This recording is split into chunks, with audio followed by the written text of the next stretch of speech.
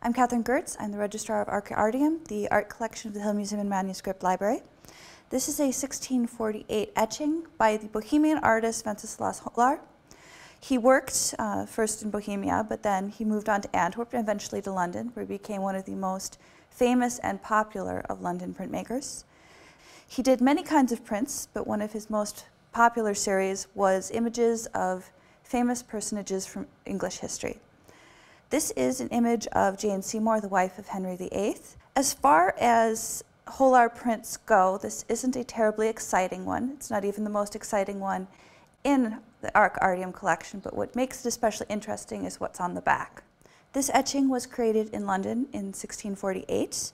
From there, through the marks on the back, we can tell where it was in 1682. It was in the collection of Pierre Mariette the Younger. This is his signature.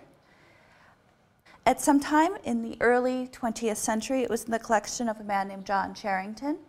His blind stamp signature is barely visible right here.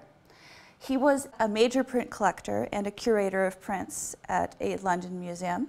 We know from this note that he bought this print from Sotheby's in 1923.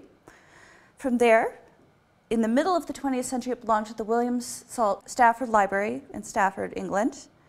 At some point after that, it showed up in the Swan Auction House in New York, where it was bought by Frank Kaczmarczyk for the Arca Artium collection.